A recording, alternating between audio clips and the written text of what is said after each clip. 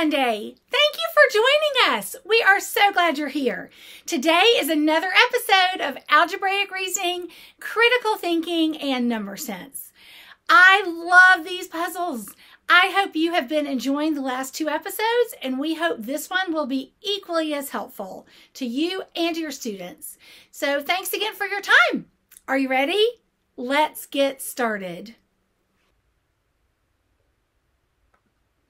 Algebraic Reasoning, Critical Thinking, and Number Sense. Episode 3, Weight Puzzles. Just like last week, these puzzles are fantastic puzzles to use with 7th and 8th grade students. It gives them a visual representation for something that they are learning to do abstractly. But even for younger students are not yet applying these skills in an abstract form, but doing these puzzles helps them to really develop that algebraic reasoning, and it just gives them a strong foundation. So I hope that you'll use these puzzles in a variety of situations. Once again, for these to be effective, students must apply strategies rather than using guess and check. So let's talk about how you can help students develop those strategies. And although I created this puzzle, I'll share some resources at the end, and you can always create your own. Let's get started. We mentioned this before, but it is very important that students do not use guess and check. Students should be able to solve these puzzles by applying number sense and reasoning skills. All puzzles can be solved without guessing. Notice the directions for this puzzle. It says each shape has a unique, consistent weight. So if they've been exposed to the previous puzzles, they understand unique and consistent. What it doesn't say is that they're positive numbers, but it does say they're a weight, so they are going to be positive. It also does not say these are whole numbers, because sometimes they're not. You can determine whether or not you want them to be whole numbers based on the level and mathematical knowledge of your students. You may not use guess and check. Be prepared to explain your reasoning. That is very important. Students should not only be able to give you the answer, but should be able to explain how they got the answer and should know what is important when they are solving the puzzle. I always begin by asking students what they know about the numbers and the values. What they tell you will probably be pretty revealing. Some students may start to make up some numbers. So for example, they might say stars are 5 each and the circle is 5. Well, that doesn't work because they're not consistent. So then they might say, oh, well, the stars are 2 each and the circle is 11. Well, that shows you they understand how the puzzle works, but they can't guess. They can't have a guess and check. Now, someone might observe that the circle has to be an odd number, and that would be a really good observation if they're whole numbers. So you just have to think about that.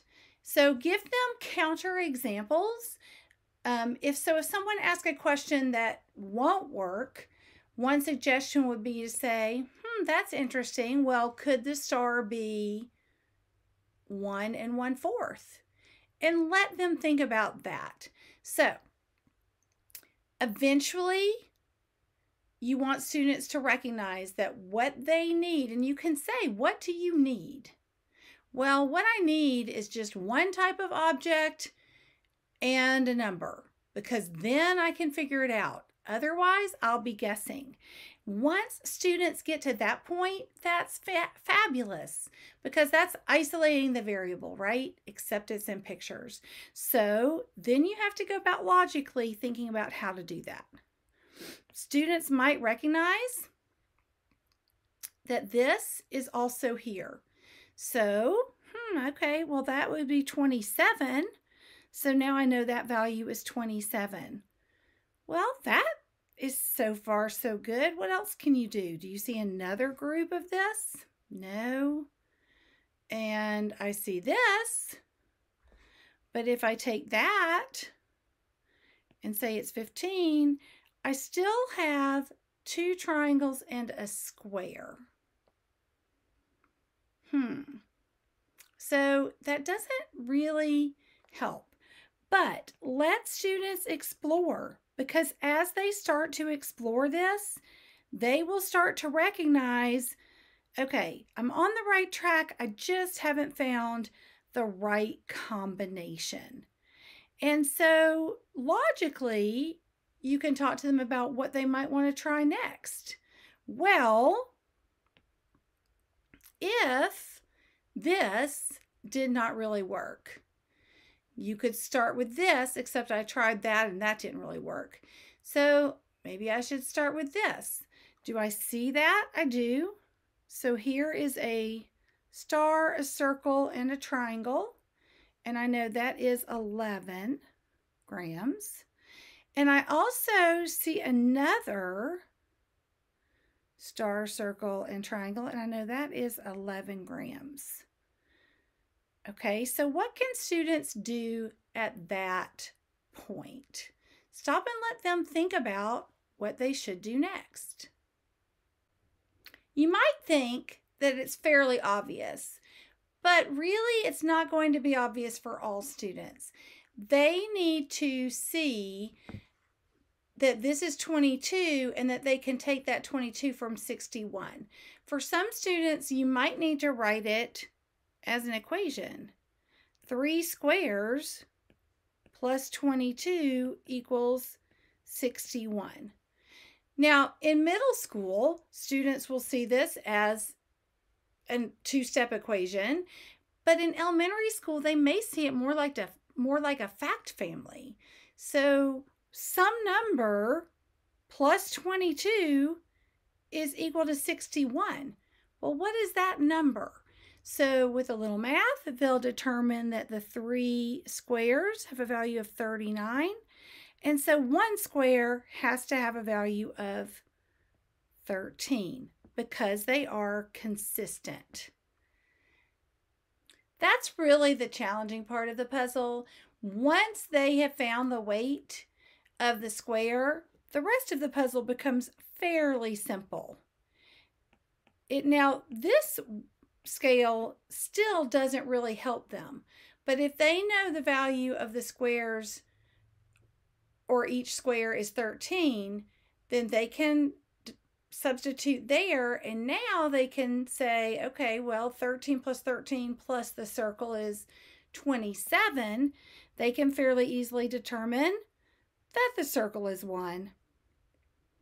And once again, what would be your next step? Most students will see it pretty easily, but some will not. It really doesn't help you here because you still have lots of combinations. But if you look at this puzzle, 2 stars together have a weight of 14 grams, and they're consistent, so each one would have to be 7.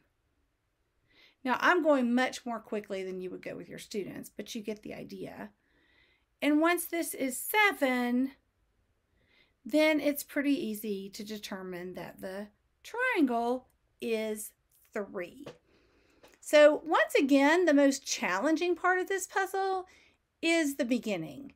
You've got substitution and you have elimination with numbers because students have to recognize that they subtract the same amount from both sides of the equation or from the top of the scale and the total. I hope you love these puzzles and want more of them for you and your students. I originally saw these puzzles in Weight Logic by Marcy Cook. That was years ago, and I used those puzzles with elementary school students for a long time. When I went to middle school, I wanted more puzzles, so I began to write them, and you can do that too. 2 of the puzzles that are similar to this are included in Building Problem-Solving Strategies Level E. If you are interested in receiving free resources as we develop them, we are currently developing materials, and we send those only to our email group. So if you're interested, join our email group and you'll receive more information. We appreciate your time. Thank you so much. And once again, we know your time is valuable. We appreciate your time and we value your opinion. So much so that we are giving away free prizes. So if you are trying these puzzles, we want to hear from you. Use one of the ideas below to enter and you could win a free prize just for taking the time to share your thoughts with us. And don't forget, be sure to hit like and subscribe. We don't want you to miss a single episode of Mind Bending Monday. Thanks again. We look forward to seeing you next week.